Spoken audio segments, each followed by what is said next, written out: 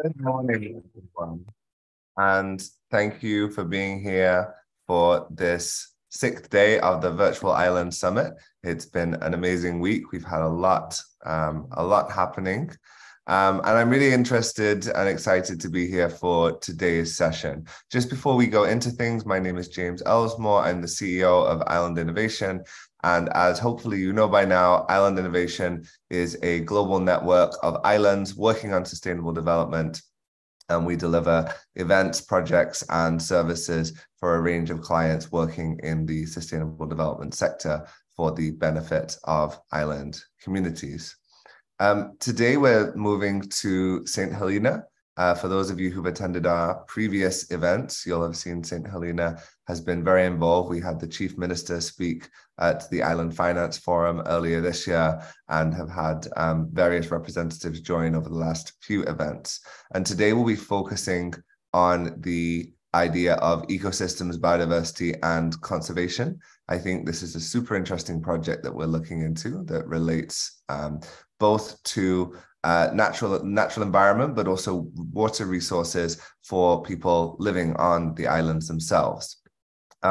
Before we go ahead, I just ask you to quickly fill out the poll that you should see on your screen, just so we know who you are, where you're joining from, or if you're watching on the live streams on Facebook, LinkedIn, and Twitter, you can go ahead and add a comment there. Feel free also to add a comment in the chat so we know where in the world you're joining us from. Can see someone working with St. Helena. See a lot of people joining from Europe, but a few from the Caribbean as well. People from a range of different sectors, interesting, from across academia, NGO, government, and the private sector. And as we might have expected, not a majority, but a significant number of people working in the environment, services, and ocean conservation sectors. I'll share those poll results for those of you in the Zoom chat already. So with that, I would like to invite our two speakers to turn on their cameras. We have Shayla Ellick, the project coordinator for the RSPB, joining from St. Helena, and she's joined by Kirsten Ellis, also from the RSPB. Good morning to both of you. Thank you for being here with us. We'll start off by going straight into the film that you provided, and then we'll come back for some questions and a little bit of discussion afterwards. But before we go ahead, maybe Shayla, you can just say a few words about the film and about the project so people have some context to start off with.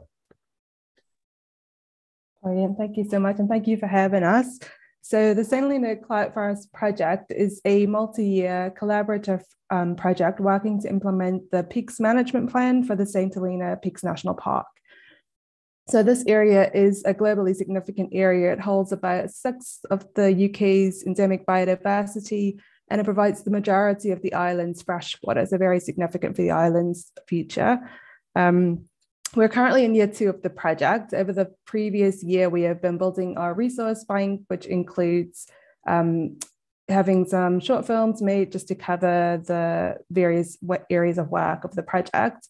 So our aim is ultimately to create a documentary over the longer term to document progress of the project. And then this film summarizes all of those areas of work and the project aims, just for project promotion, really. Fantastic. Well, thank you. I'll go ahead and play the film, which is about 15, 20 minutes long, and then we'll come back shortly for questions to discuss further. So you can go ahead and turn off your cameras and we'll be back soon.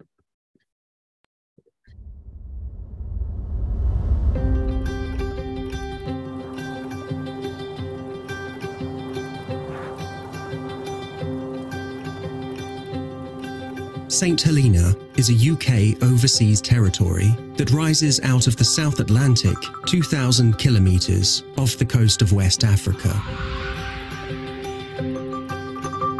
A unique and remarkable island, the Central Peaks on St. Helena contain some of the few remaining fragments of cloud forest globally.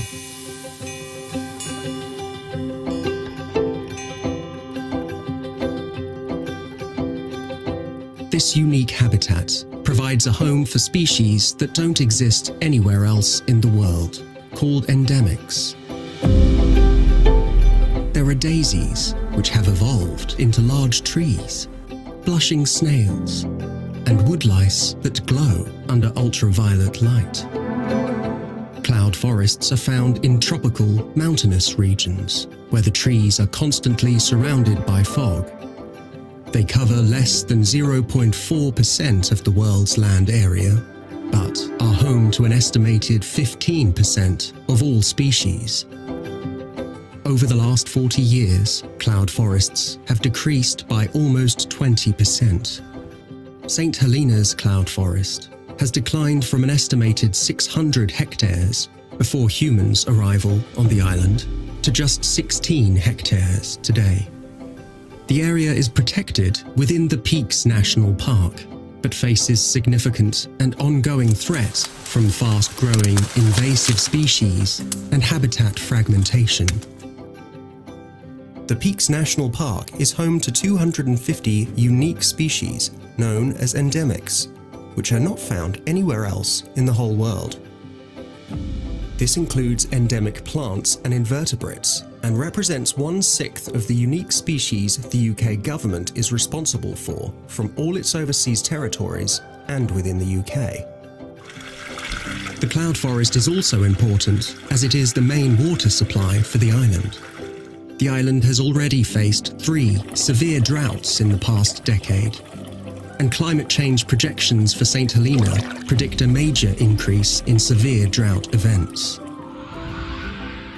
The St. Helena Cloud Forest Project is a highly collaborative, multi-year project to implement the St. Helena Peaks National Park Management Plan under 3 key work strands or pillars. The UK Foreign, Commonwealth and Development Office, the FCDO, has provided £1.9 million funding for the first 2 years of the project, and provisionally agreed further funding for years 3 and 4. On-island partners include the St. Helena Government, or SHG, the St. Helena National Trust, and Connect St. Helena. The RSPB, the UK's largest conservation charity, provides overall project management. The Cloud Forest project is building on 30 years of incredible conservation work on St. Helena. Support for the project is provided by a range of international organisations and experts, but their role is to enable the amazing teams working on the island to scale up their work and develop their understanding of good conservation practice. The project aims to increase cloud forest habitat by 25% and boost the water supply by 1/5. Under the biodiversity pillar, the Cloud Forest project aims to significantly increase the scale of habitat restoration taking place in the Peaks National Park. This includes increasing the number of plants propagated in the 2 nurseries, as well as increasing the staff resource within the Peaks conservation teams. Within SHG, the Environmental Management Division, or EMD, leads on habitat restoration on the peaks.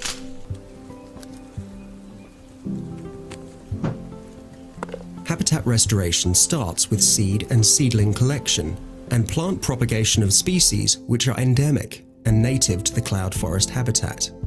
Seed and seedlings collected from as many remaining wild individuals within the same populations are used for propagation.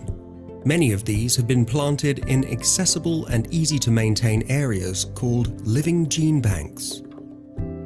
These areas represent a living resource and supply of seed for new plants to be used in habitat restoration. The plants are propagated in the 2 nurseries, one at EMD, Scotland, and the other on the peaks. Some of the more difficult to grow species, like ferns, may be propagated in the new laboratory at Scotland, recently set up by EMD, Scotland, and the Royal Botanic Gardens at Kew. Yeah, and you put the roots straight into the hole. Well, because this is dry, and you could wet it, that's the other. The Royal Botanic Gardens at Kew have been supporting conservation work on St. Helena for many years. As part of this project, they are working with the team at EMD to provide horticultural advice and develop the seed bank for peak species and other St. Helena endemics.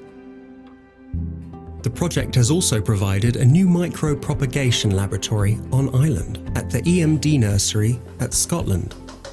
This world-class facility has been supported and set up by colleagues from Kew and training provided to EMD staff. The facility will greatly improve the capacity to propagate the harder-to-grow species, and especially the many important fern species found on the peaks. Once they germinate, seedlings are grown on and cared for in the nursery until they are ready to plant out. Invasive clearance is necessary to provide space for these new plants to grow. After the initial clearing and planting, repeat visits to the site are needed to give the endemic plants a chance to establish and thrive. The peaks are home to invertebrate species not found anywhere else in the world. Part of the project is to identify these species and to gain a better understanding of their ecology, so we can ensure the work being done is helping to protect them. The St. Helena National Trust is leading on this aspect of the work, and they do so by monitoring what is found on the peaks, where it lives, and what plants they rely on. An inverts specialist with the St. Helena National Trust is now in place. This has been supported by the CEH, Howard Mendel, Roger Key, and Vicky Wilkins of the Species Recovery Trust in the UK. A recent visit to the island helped with identification of invertebrate priorities and methodologies for sampling. Teams in the UK's Natural History Museum are also helping with DNA analysis of new and existing specimens to support identification of invertebrate species and to gain an understanding of population genetics. Visiting researchers are helping conservation workers to better understand the genetic diversity of species, as well as the impact of plant pathogens to help improve the way we undertake conservation. The UK Centre for Ecology and Hydrology, working with the University of British Columbia, have been supporting the conservation effort by increasing our understanding of the genetics of the important peaks species. Their work will inform conservation practice in the future.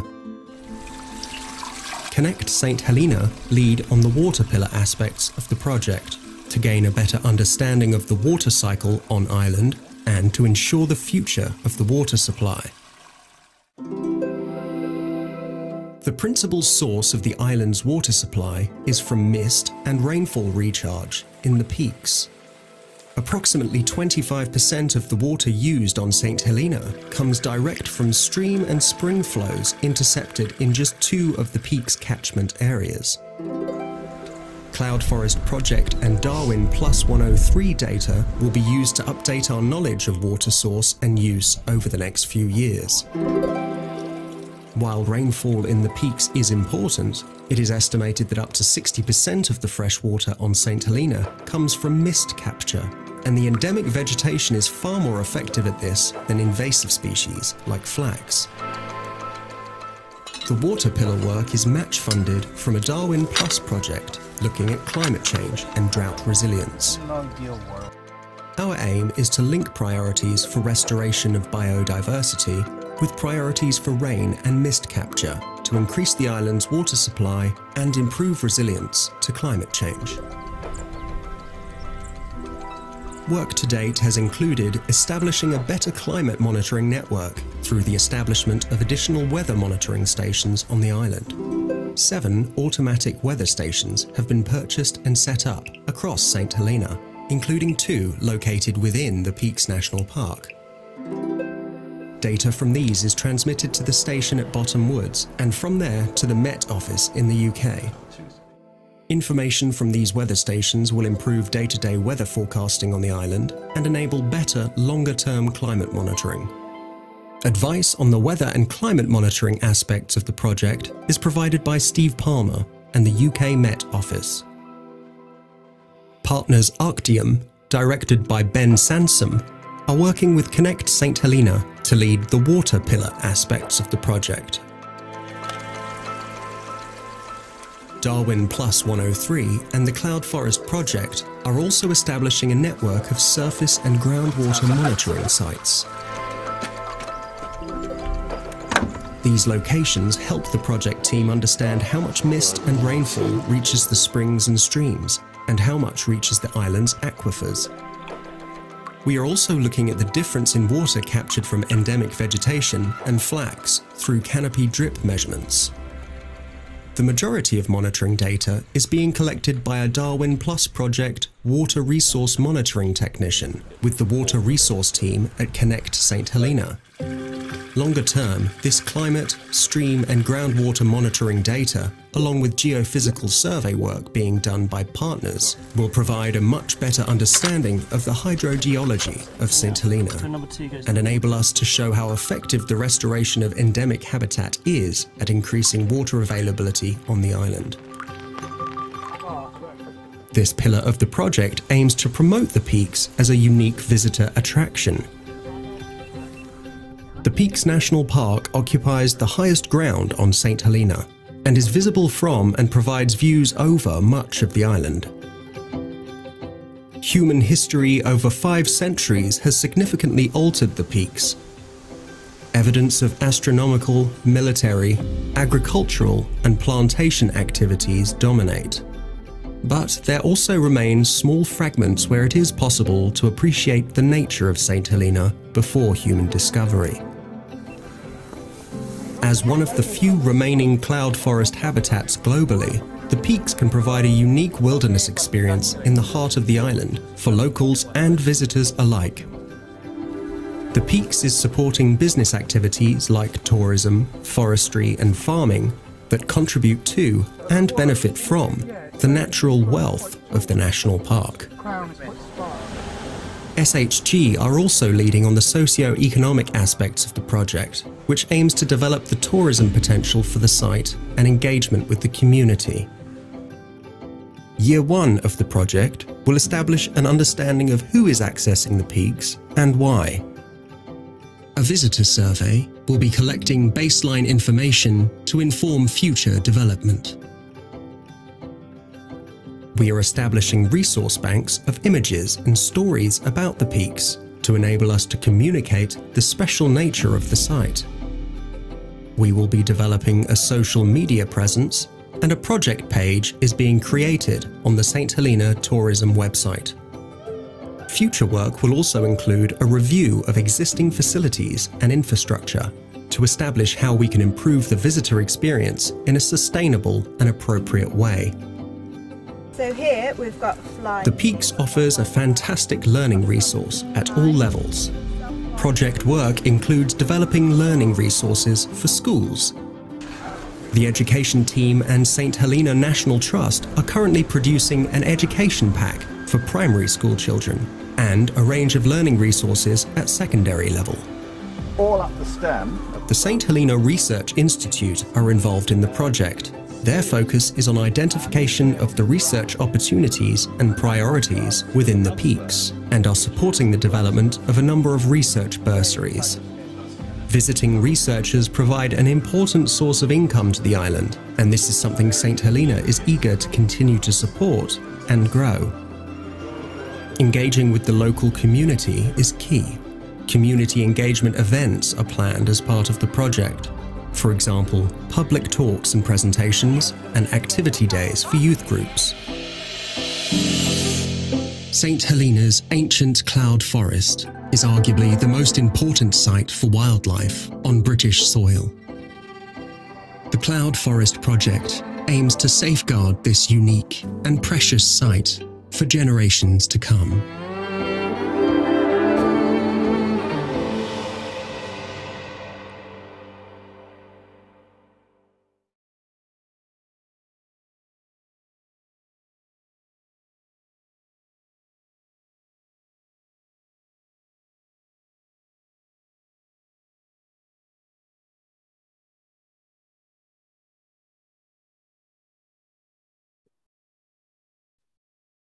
That was a really fascinating insight into conservation practices on St. Helena.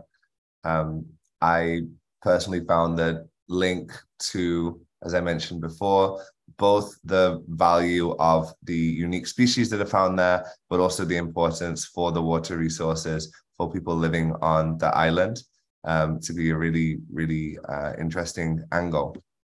I'm looking forward now to having a bit of discussion about this. I could see some chat comments coming up in the chat, and feel free if you have questions to post them in the Q&A, and we will come to them.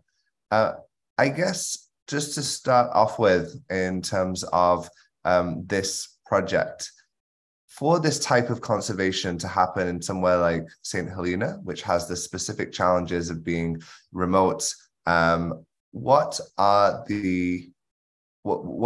is challenging about this project? What are the unique aspects of St. Helena that had to be overcome that maybe would not be faced on the UK mainland, for example?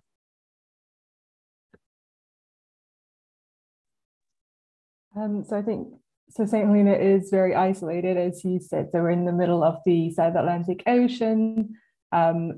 We have logistics, I guess, is a big barrier. So when we're ordering equipment and are getting our researchers in, the equipment comes on a boat once a month, and if you don't order it in time, it could take out months for specific pieces of equipment to come. And so recently we've opened up an airport, and so there's weekly flights, but obviously with the COVID-19 pandemic, St. Helena was kind of essentially in lockdown. So we had quarantine in place. And so researchers that came out had to quarantine for up to 10 days sometimes. So it's just kind of, access to the island has always been an issue, but the projects kind of go on regardless. And I think we've made good progress over the previous year because of that. Anything you wanted to add to that, Kirsten? I was just going to say, I mean, I think the other thing is potentially being such a small island, kind of capacity in terms of staffing and resource is always an issue that we have to resolve. Potentially, you've got problems attracting people to the roles within conservation. But I have to say that on St. Helena, we've had quite a long history of some fantastic conservation work, and there's been a lot of investment in building capacity on island, and we've got a really fantastic team. And certainly year one of our project has really been focused on that, building the infrastructure in terms of the facilities that we need to really scale up this conservation work, but also to support the fantastic teams working on island to better understand the area, to improve their conservation practice through their own, developing their own knowledge and bringing in those international partners as well. So obviously this is a massively important site for biodiversity. We saw some of the flagship, if that's the right word, species that are found there. Maybe we could just go into a little bit more about the specific, some of the endemic species that really stand out that are found in this habitat. Sure. So, I'm more of a plant person. So we have beautiful cabbage trees, they're called. So they're basically tree daisies. So they've evolved over many, many years and become these kind of beautiful spreading trees. So we have the black cabbage tree and she cabbage. There's also some beautiful ground cover in terms of ferns and things. And then there's about 250 plus invertebrate species, including a spiky yellow woodlouse, which glows under UV light. And it's pretty amazing to see. Many other kind of very charismatic little invertebrate species, including golden sail spider. We're doing some more research into the lichens and the bryophytes and other kind of assemblages in the ecosystem. But yeah, there's over 250 species that we could just talk about forever, and it's like well worth a visit to St. Helena if you ever want to kind of come and see the cloud forest in person. Fantastic. Are there any, this question just came in the chat, but the question specifically asked about balancing tourism with the risk of bringing in non-endemic species? I know that the tourism context is very specific on St. Helena, so maybe we can even divide that up into two questions. More generally, the risk of non-endemic species and what needs to be done to manage them and avoid new arrivals. Yes. So obviously, since our discovery and kind of settlements of the island, there's been massive introductions of non-native invasive species, including goats and rodents and various plants over the years. And these have all had a very detrimental impact on our biodiversity. So our focus has always been on kind of reducing risks from invasive species. We're also, with this project, specifically focuses on biosecurity. So encouraging people to please stay on the paths, to make sure boots and clothes are clean, so we're not kind of risking introducing new species or pathogens or anything like that into our cloud forest habitat. So yeah, the New Zealand flax, which you saw featured in the video, was the industry was introduced in the late 1800s and kind of took off in the early 1900s. And there are kind of records of endemic trees being cut down to make way for this industry. And you'll see that there's kind of all of the hills of the central peaks are kind of covered now with the New Zealand flax, and it's very hard to guide because it's on steep cliffs. It's very difficult to access. So invasive species is a massive focus of our project, but sometimes trying to access those areas safely and remove it, and then having enough of the endemic species to put back in is part of what this project is working on. So we're upscaling our plant production, endemic plant production, so that we can restore our endemic habitat as much as we can. Thanks, Shayla. And then the other part of the question had asked about tourism. And I know that there's a lot to say about tourism in St. Helena. So maybe you could just kind of, for people that don't have that context, give a bit of a high level overview of what the tourism situation now, especially given that the island only fairly recently opened up to visitors coming in. Just people may not even know about the airport and the whole history there. Yeah, so, oh, sorry, Cassie, you go ahead. Sorry, so yeah, so the St. Helena has, for most of our access, has been only available to the public by ship. So in 2017, I believe, the airport opened and we were accessible by air and a bit more frequently. So the ship would come in once a month. At the moment, we have supplies by ship, but now passenger access is by air. So tourism was kind of picking up before the COVID-19 2019 pandemic. And obviously with us being closed for about 2 years, there was very limited tourism to the island. So we opened up again early August, and we have seen, obviously it will take a while for tourism levels to get back to pre-pandemic levels, which I believe was about 2,000 a year, but I'll have to check those figures.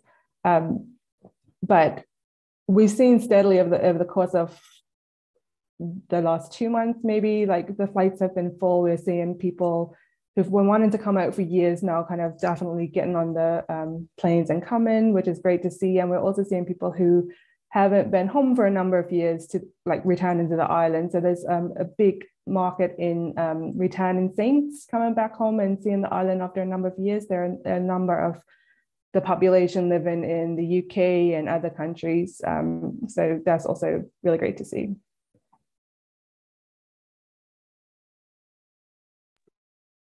Oh, sorry, Kirsten, I thought you were going to add something. I can do. I mean, in terms of what the project's doing, if it would be helpful to add kind of, you mentioned at the beginning that balance of ensuring that we don't introduce more kind of issues to the cloud forest through tourism. but it's an important economic, economic part of the feature for the island. So what we're trying to do is to encourage tourism in a sustainable way. So working with St Helena government and the tourism team there, looking at working with local tour operators so that they understand the special nature of the site, so that we're using things like sticking to the paths. We're making people aware of our biosecurity policies on the actual site itself, and just thinking about how we can kind of share the message about how important the site is and how people can conserve the site but also enjoy it, because at the end of the day it is one of the last remaining areas where people can see cloud forest. Absolutely. So I presume the site itself is part of the draw to the island as an attraction, and as you say, it's getting that balance between the obvious economic needs and the economic benefits that tourism provides, but also that prevention. No, very interesting. Stacey Alvarez had asked in the chat about the education factor, so specifically education of young islanders in local schools. Is there anything you can add about how islanders, but specifically young islanders, are being brought into this project and how the community is being engaged and education resources are being provided?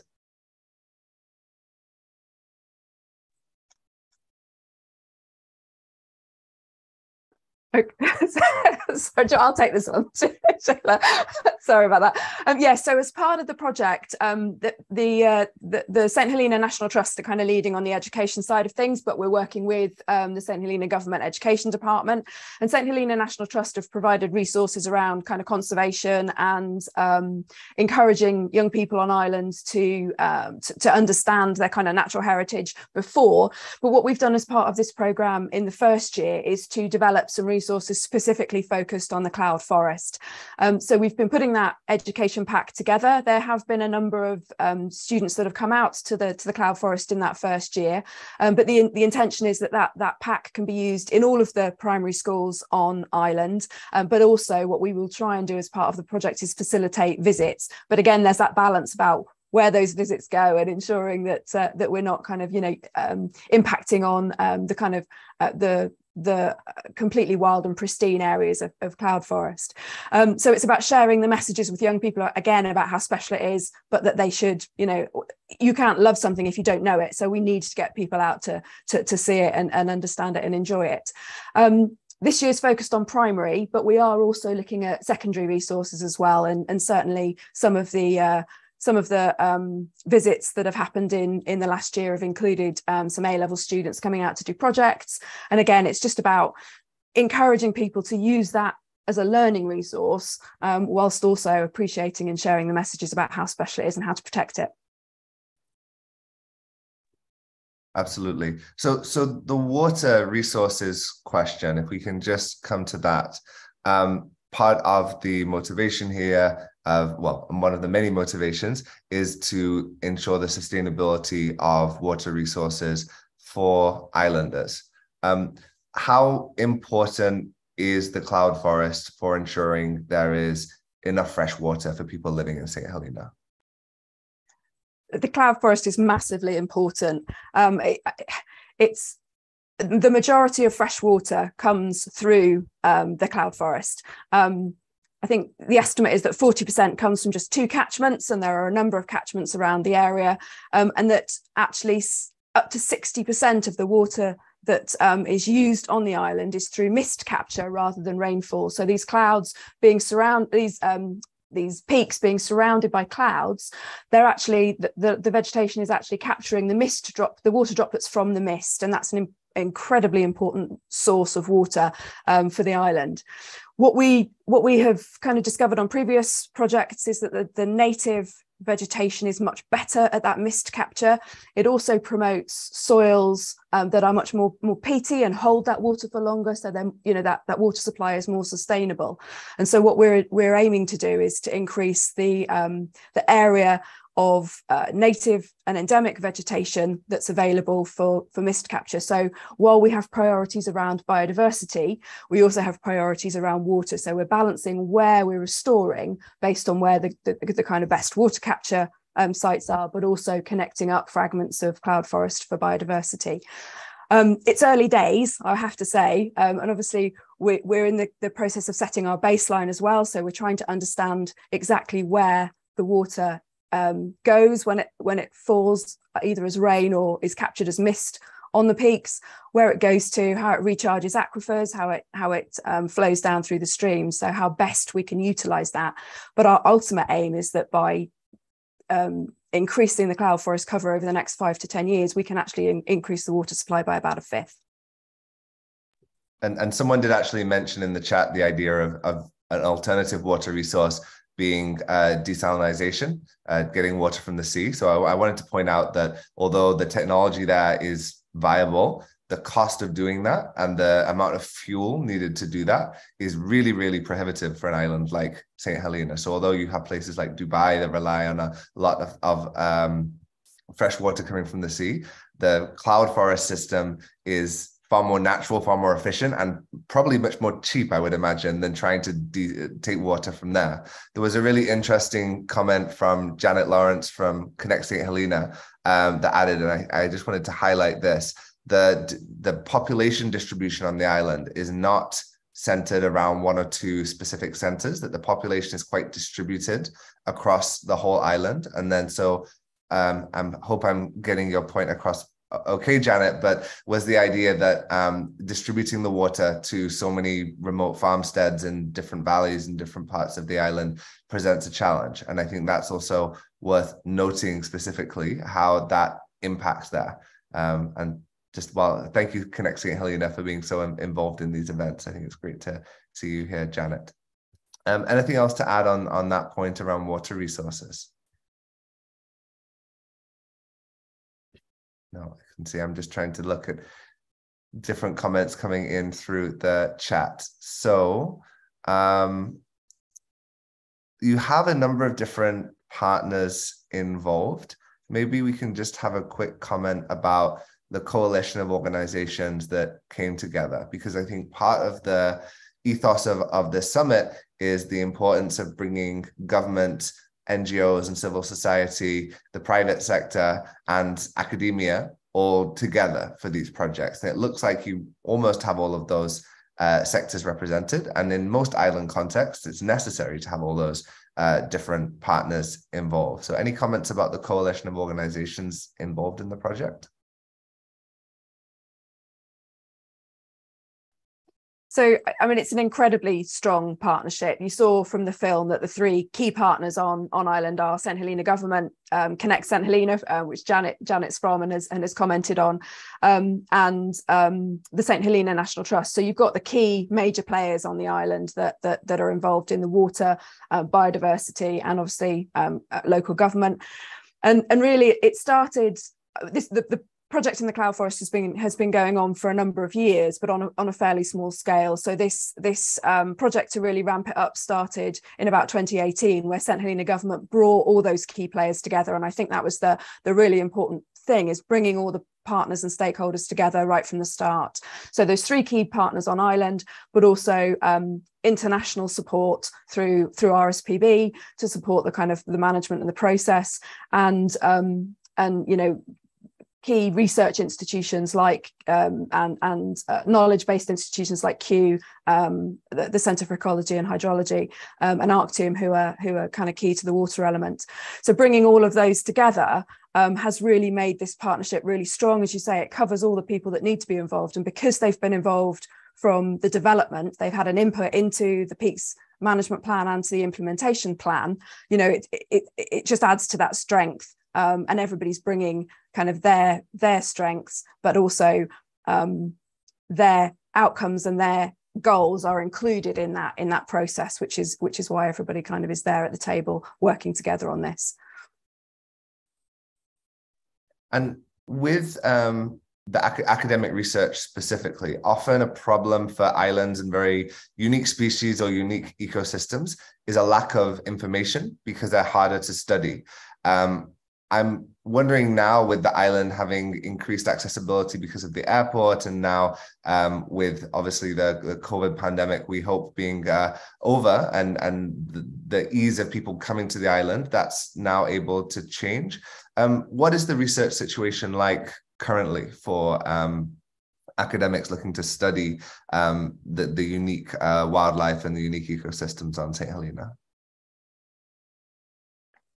So I think St. Helena has a strong relationship with a number of institutions and a number of researchers. And so there has been some quite good study in the past, but I don't think there's any doubt that we still lack the knowledge that we need to fully understand the cloud forest, to fully understand the interactions there, and to inform our conservation practices moving forward. One really positive step and development recently is the St. Helena Research Institute, and that's really about trying to coordinate and bring together that research, build links with additional academic institutions. And so that work is also kind of underway and partly for the cloud forest supported by this project, but it's obviously much wider than that because it covers the kind of the whole of St. Helena as well. So through the cloud forest project, the Research Institute again are a partner, so they will be looking to reach out to different organizations. We have some studentships funded through the Cloud Forest project. So we're looking to develop relationships with academic institutions to recruit students to those programs and to really focus on what we feel are the priorities for research, so that whilst it's offering a fantastic opportunity for research, it's getting the answers to the questions that we need to inform conservation practice moving forward as well. Absolutely. And I'd just like to mention as well, Island Innovation, we have an academic council to connect to island-based research centers and institutions.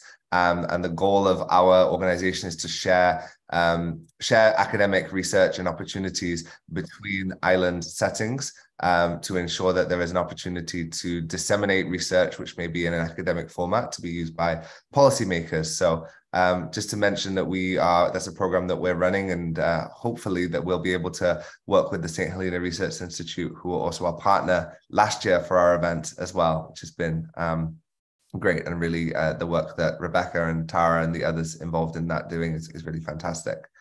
I'm hoping that we have Shayla back. Yes, she's back again. I think you're having a bit of an internet issue there. I think we can wrap up now. I'm not sure if there's any kind of final remarks or comments that either of you would like to leave us with about the project before we finish. I think just to say, I mean, it is an amazing project to be involved with. It's really fantastic. The scale on which we're hoping to work, I think is kind of really groundbreaking. And I've noticed there are a few kind of questions in the chat and in the Q&A. If we can answer those after by kind of typing in, I'm more than happy to try and do that. Or if anybody wants mine or Shayla's email to try and answer any other questions, then obviously we're very, very happy to do so. We're happy to connect you as well. If anyone, I tried to get to most of the questions, but if you want to connect to Kirsten and Shayla, just send our team an email and we'll be able to connect you as well.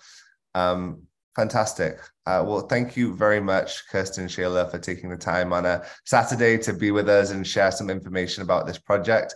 Really looking forward to following how things move now and see the momentum to continue over the next few years.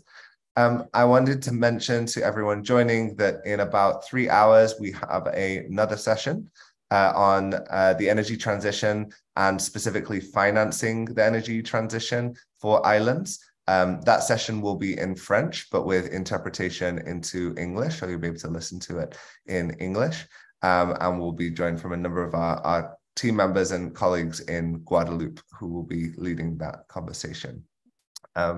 Thank you again to both of you and for the excellent film. It was really, really interesting, and enjoy the rest of your weekend.